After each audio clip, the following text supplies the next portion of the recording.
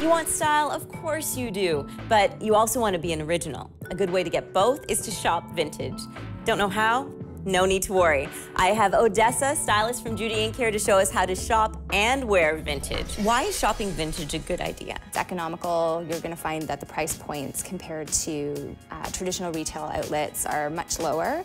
It's environmentally friendly, and it's really unique. It's a great way for somebody to make a statement and really have pieces in their wardrobe that you know no one else is going to have. I'm actually really excited to see what you've pulled together for us. So what we're starting off with is a statement coat. We've got a really cute plaid piece here, very mod. We've paired it with, just sort of a casual pair of boots from Dalston Gray and a bag from House of Vintage. So, this is a great everyday kind of look. But if you wanted to dress it up, you'll find a lot of these vintage fur collars around. It's a really fun kind of way to spice up an otherwise just sort of, normal looking outfit. All right, what's the next item? So, for all the working girls out there, I thought I would show you a vintage suit. So this is a great little classic tweed suit. And the great thing about a vintage blouse is you can find them for $20, $30, $40, and that makes them a really easy item to incorporate into your existing wardrobe. A really simple black clutch like the one we've got here. Odessa, this really reminds me of Mad Men or that type of era. Is that why vintage is becoming so popular again? Definitely, I think it's kindling an interest in vintage that maybe people didn't have before. And I think also, it's just the uniqueness of the pieces, and it's something you can wear to work, which is great.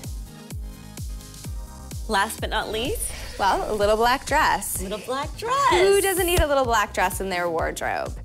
It's a great versatile piece. This is super cute. It's very versatile because it's such a simple silhouette. And you just have to pair it with a simple black clutch and a really great pair of bold earrings, picking up the pink of the belt. So it's really easy to kind of mix and match. A little black dress is a classic wardrobe staple. It's really hard to sort of make the LBD original, right? How would you make this even more unique? It's all about mixing in your accessories. So if you take a bolder belt like this, it suddenly becomes something a little edgier, a little more contemporary. And the great thing about the little black dress is that it's a perfect backdrop for so many different accessories.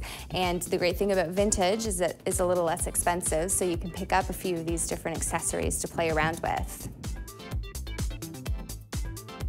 I sort of put some of your advice to good use about shopping vintage. Looks like you've done well. I think I've picked up a couple of things. I really have to cash this out. I'll see you later. Okay, enjoy.